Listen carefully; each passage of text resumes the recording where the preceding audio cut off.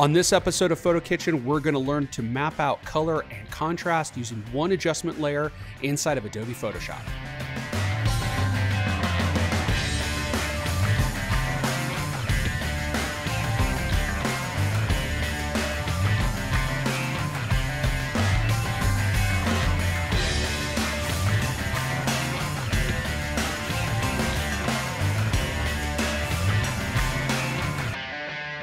Hello everyone and welcome to episode number 33 of PhotoKitchen. I am your humble host, MD Welch, and today we're going to learn to map out colors using a tool inside of Adobe Photoshop called the gradient map or the gradient map adjustment layer. And it sounds very complicated, but here's the good news. This simple adjustment layer is going to allow you to color grade and apply contrast all inside of one adjustment layer with very little effort and actually very little knowledge to get great results. Now, if you're not familiar with color grading exists both in Adobe Lightroom Classic as well as Capture One. Now, Lightroom Classic has had it for just about 2 versions. Capture One's had it for a little bit longer. There's other programs out there, specifically video editing tools, that have had a color grade or color balance feature for many years, because this is actually a feature that was found in the cinema world for a lot longer than it was found in the still photography world. Still photographers have been applying color grading to their images using all sorts of tricks, but it's only recently that this tool has been introduced in our post-production workflow with very easy controls. It is ironic though that in Photoshop there is no color grading adjustment layer, so you do have to know a little bit more about Photoshop to do this. But what you're going to see in this video is that there is a lot that can be done with this that's actually probably more powerful and more user-friendly than the color grading panel in Lightroom Classic or even color balance inside of Capture One. So before we can begin, I'm going to show you what this image looked like inside of Capture One. This is how I developed it. I did some retouching, but this is basically how my image looked like coming out of Capture One using the technologies in Capture One. And by the way, I've done something similar inside of Lightroom Classic. Both tools work really well. I think Capture One's a little bit better for color grading because you can put the color grading in its own adjustment layer here, as I've done, or just layer, not really an adjustment layer, but that gives you opacity control, so you could kind of turn that volume up or down, and you can see the color grading that I've done here. And by the way, they don't call it color grading in Capture One, they call it color balance if you wish to use that tool. And I'm just going to turn off these different layers to show you what the image looks like coming out of Capture One. But this is not what it looked like coming out of camera. I did do some exposure changes, lifting shadows, adjusting the exposure, a little bit of brightness before coming into Photoshop. And I would have done the same thing inside of Lightroom. So if I hop back over into Photoshop, you could see here that I have this flat looking desaturated image already loaded. I've made the original layer a smart object and applied a neural filter to this. I really like working with smart objects. If you want to know more about smart objects, I've done a video on this that I'll include a link to in the description of this video. And speaking of the description, while you're scrolling down there, it would be great if you could hit the like button and also subscribe to the channel. We love your support here at PhotoKitchen, and also share this video and some of the other videos with your fellow photography fans so we can increase our viewership. Now back to the actual lesson. I have my smart object here, and I'm actually going to delete my 2 adjustment layers so we can start fresh. Now, I am going to say, if you stick around to the end of the video, not only am I going to show you how to color grade inside of Photoshop using gradient maps, but I'll also show you how to do very powerful, very efficient and quick black and white conversions as well using the same tool. Now, if you're not familiar with gradient maps, you're not comfortable with Photoshop, the good news is this is not a real technical process. You're going to be able to do a lot with a single adjustment layer. So let's start with creating that adjustment layer. I have my layers panel open. I have it all the way over on the left-hand side like a madman. I'm going to come down to the bottom of the layers panel here, and I'm going to click the adjustment layer button, and I'm going to create a new adjustment layer, and it is called gradient map.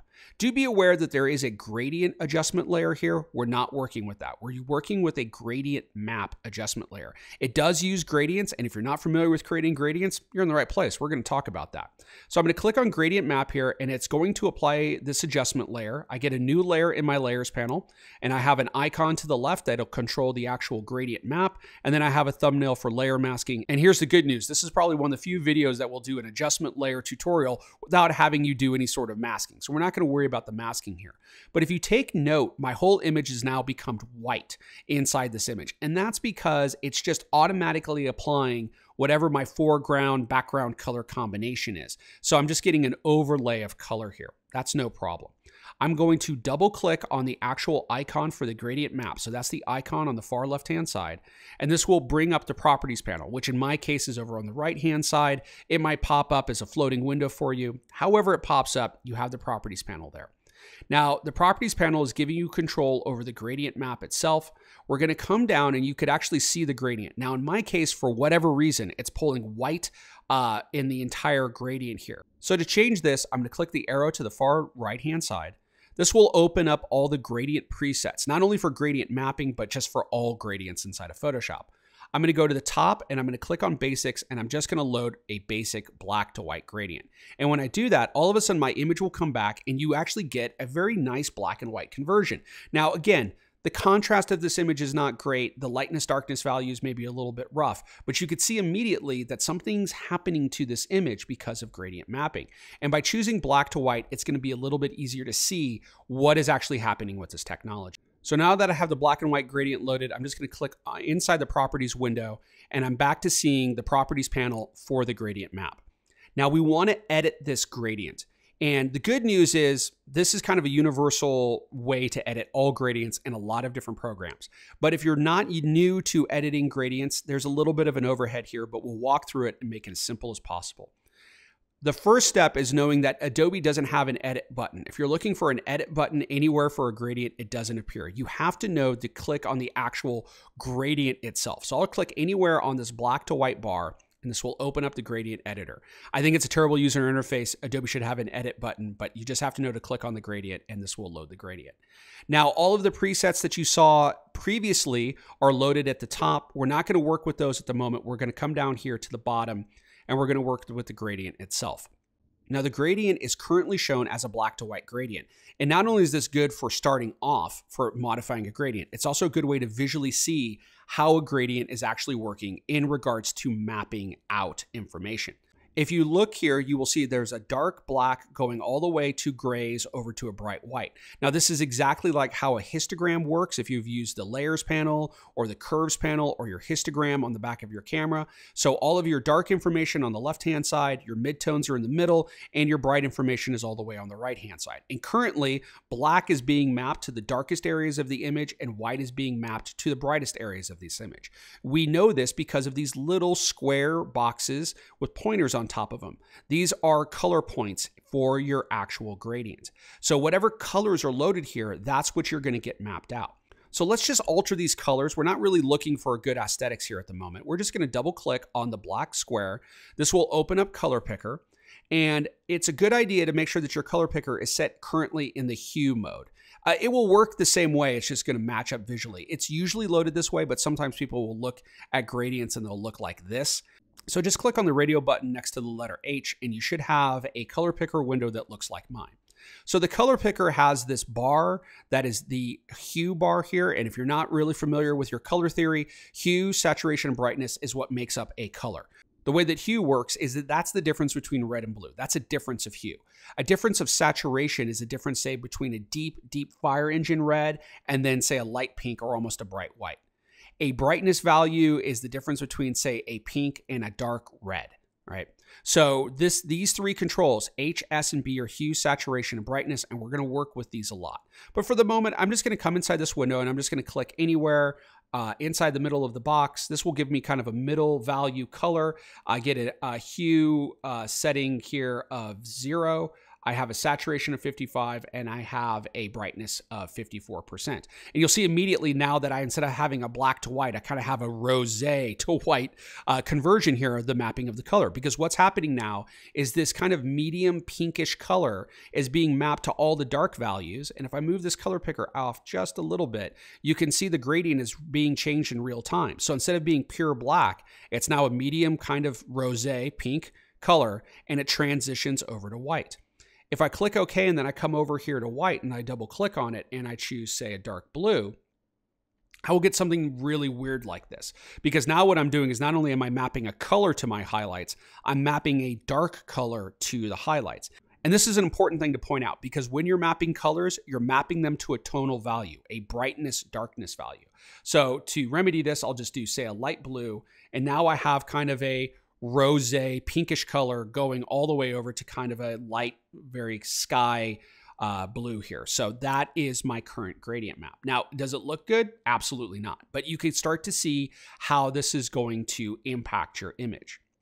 Now, if we wanted to do something a little bit more photorealistic, what we're going to do is we're going to start with our left-hand point here, or you can start with your right-hand point, to be honest with you, but I usually start with my dark colors. I'm going to come in and I'm going to select a black value. I'm going to go with pure black here. That looks pretty good. And I'll click OK. And now you have a black to white or black to light blue gradient. The next thing that I'm going to do is establish another point. I'm just going to move my cursor underneath the gradient bar here, and I have my little index finger icon, and I'll just click and release, and it's going to establish another point, another box. Now, it usually takes the previous color, so it's taking pretty much pure black, and it's now mapping it somewhere on the gradient. And this is a good introduction to the location panel down here at the bottom. The location is currently at 34%, or a better way to think of it, at 34% brightness. So right now, at 34% brightness, we've introduced pure black. So it goes from 0% brightness to 34% brightness before it ever starts to transition to a lighter value. So what we're going to do here is we're actually going to move this to the middle. You could actually click and drag if you wanted to, or just highlight location and type in a value. I'm going to make this a true midtone, so I'm going to do a value of 50%. So I'm going to double click on this box to modify this, and I'm going to get a little bit more serious about these numbers. Now what I'm going to do is I'm going to choose, let's do kind of a purplish midtone here. I'm going to click on the bar somewhere here, and I'm going to click anywhere inside the box, and you'll see an application of purple going on. And if you look over at the gradient editor, I'm now transitioning from pure black and start to transition into purple. But because I put the purple in the middle, it's also started to brighten up the image. Now, as you're first learning this, a good piece of advice is that you want to match your brightness number up to your location number. So in this case, my brightness is 78. It's a little bit brighter than it should be. So I'm mapping a purple color to what would normally be 50% brightness. And I'm also raising it a little bit more to 78% brightness. So I'm going to just type in 50 here. And the image gets a little bit darker because I've mapped a 50% value of color in brightness to a 50% location on the gradient map. And by the way, you can play around with this, and we'll see that in a second. But for the moment here, I'll set my saturation maybe to 80. And I'm going to leave my hue at, in this case, 275. I'll go ahead and click OK. And now I'm going to come over to, say, my highlights, and I'm going to double click on this, and I'm going to make this a very bright yellow. Let's do, just to do some round numbers here, let's do a hue of 50. Let's do a saturation of, say, 80. And let's do a brightness of 100%. Right? And I'll go ahead and click OK. Now, what you see is the beginning of a gradient map that's starting to look like something you would do in color grading. I have cooler or darker colors for my dark areas. I have warmer tones for my bright areas. I am starting to map color, which establishes emotion, to my tonality here. And really, I'm kind of in the same ballpark that I would be inside of Lightroom Classic or Capture One. But there's a few additional tools that I have here. And before we do any more with the color gradient, I want to show you those. I'm going to go ahead and click OK. I'm going to establish this as my gradient for the moment. I'm going to come back over to the layers panel here. And first thing that you could do that you can't do in Lightroom Classic is I could lower the opacity of this. If you thought that you were just a little too strong with your color grading in Lightroom Classic, there's no ability at the time of this recording to change the opacity or the volume or the amount of color grading. You have to come in and do individual saturation sliders here, which is fine. But if you just found that the whole thing was a little too much, you got to go to each individual slider and reduce its value of saturation. But if I come over to Capture One, I do have opacity controls because I've done my color grading in an individual layer. So I can increase or decrease the value of this color grading, and it just gives me more control. And it just makes it easier to do an overall edit. Fortunately, in Photoshop, we've had layer control of adjustment layers forever. So this is built in, ready to go. But the one thing that neither Capture One nor Lightroom has is something called blending modes. Now, you could go through the whole list of blending modes and you could start to see how this adjustment layer will blend in with colors underneath. And if you're brand new to adjustment layers, let me just put you in the area that you're probably going to get the most amount of success in. And that's the middle area here, starting with overlay and ending up with hard mix. And just to make this a little bit easier to see, let's take our opacity back to 100. And then I'll come back into here and I'll start with overlay and then coming down to hard mix. Now, all of these blending modes increase the contrast in your image. Overlay is going to give you a fair amount of contrast, but soft light is a little bit less. It's actually a little bit more photorealistic as well. Hard light's just overlay times 2, and then you start to get into some more surreal things with vivid, linear, pin, and hard mix. Now, again, if you're not familiar with blending modes and you're just trying to create a recipe here, because we're big fans of recipes in PhotoKitchen, just set your blending mode to soft light. That's probably where you're going to get the most amount of success when using gradient maps. And if I set it to soft light here, look at the difference now. I'm now mapping the colors to tonal values, but I'm using the blending mode of soft light to also increase the contrast and give a more photorealistic result. Combine that with the opacity controls. Let's just drop this down to say 50%. Let's land there at 50. There we go. I now have an increase in contrast and my color grading going on. That is a very powerful feature because I've essentially done my contrast, my tonal value controls or tonal adjustments, and established color to those tonal values all inside of one layer. But there's more to be done here. I'm going to take my opacity back to 100%, and I'm going to take my blending mode back to normal just so I could see how this is going to apply. I like to overdo my adjustments and then use the technology of Photoshop to bring them back in. I'm going to come back to my properties panel here. I'm going to click on the gradient map, and I'm going to add some more points because right now it's just a little too heavy-handed. I go from black all the way to a midtone, then all the way to a highlight here. And I probably don't want black to be pure black, nor do I want my whites to be pure white. So I want to have a little bit more control over that. And you could do this in any order. That's the beauty of this. I'm going to establish 2 more points here. I'm going to click underneath the gradient bar and I'm going to establish a point, and it's going to pull off my last color for whatever reason. It's pulling white. That's no problem. So I set this to 25. So now it's 25% the value of brightness, which looks really weird in this case. And then I'll establish another point over here on the other side and set the location to 75. And it's doing white in both instances. By the way, if you establish points that you don't like, you could just click on the little square and drag it straight down, and that will actually delete the point. So click under the bar to establish a point, click on a point that's already there to drag it off the bar. That is how you add or subtract points in just about any gradient from Adobe, by the way. So my location is at 75% here. I'm going to go back to the one that's at 25. I'm going to double click on it here, and let's establish kind of a darker, but not so vivid, kind of more of a cyan kind of blue here. So let's do a hue. Let's keep the numbers the same here. And it can be any number that you want to. I'll do a saturation of say, let's do 80% again. But I'm going to do my brightness at the same brightness value as the location. I'm matching these numbers up. So I'm going to do 25% here. I'll click OK, and then I'll come over to my other newly created box, and let's do a value of orange. I think 40 on my hue is about where I want to be. Saturation again at 80. We'll come back to that in a moment, and I'll set my brightness here at 75. So immediately I have a better looking image. I have a different value of tonality. I've introduced more colors subtly in the shadows. I get a little bit more blues there. Now I do want to alter my beginning and ending points here, my far left and my far right. I'm going to double click on my far left point here. That's for 0% brightness. It's at the location of 0. But what I'm going to do here is I'm just going to change the mapping of it. I'm going to take my brightness up, say maybe 7%, right? And I'll do my hue kind of in that same, I think I did 230, something like that, 235. We'll just do 230 here.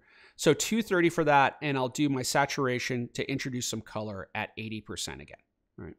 So now I've lifted the shadows just a little bit by increasing the value of that. So while the location is at 0, where pure black should be, I've actually lifted that pure black a little bit by a value of 7%. So now my darkest areas will be remapped at a value of 7%. I'm going to do the same thing with my brightness here. I'm going to double click on it, and instead of having my, I would leave my hue and my saturation 80%, but I'm going to take my brightness to say 94%, right? And you could see how all of a sudden now I get more yellow in the clouds, right? It's not washing out as much. And I might just lift the saturation a little bit and go to say 60%. And I'll go ahead and click OK. And then I'll click OK to accept the gradient editor. And now again, we could do soft light and then maybe a reduction of opacity. Cool keyboard shortcut. If you hit the letter V, it will switch to the move tool. And then if I wanted this to be 40%, I just hit the number 4 on my keyboard and there I go. If I wanted 60, I could hit 6 and now I jump to 60%. And here's my before and here's my after. And now you can start to do the good and bad of gradient mapping. And that is, you could spend a lot of time by coming in and clicking on these points and making fine adjustments. Now, I would say at the beginning, again, kind of keep your brightness values the same as your location values.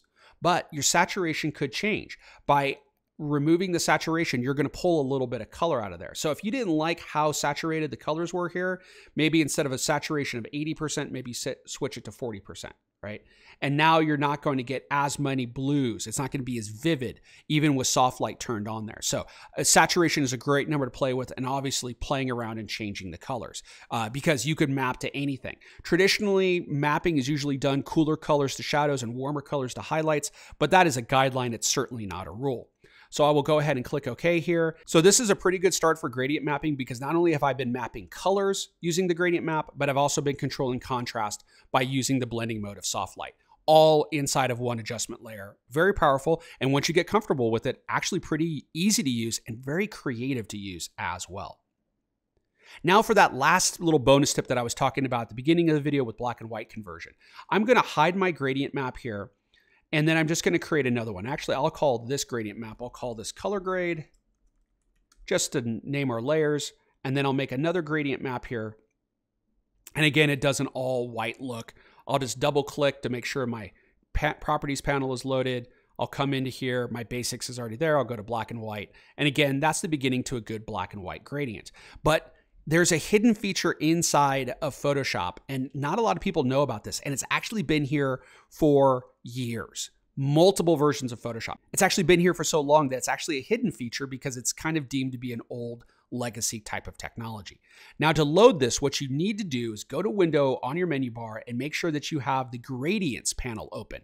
It's weird that you have to do this through Gradients, not a great user interface, Adobe. So for all of my secret Adobe Engineer Stalker subscribers, please take note of this, that you shouldn't have to go to the Gradients panel to change something for gradient mapping, but you do.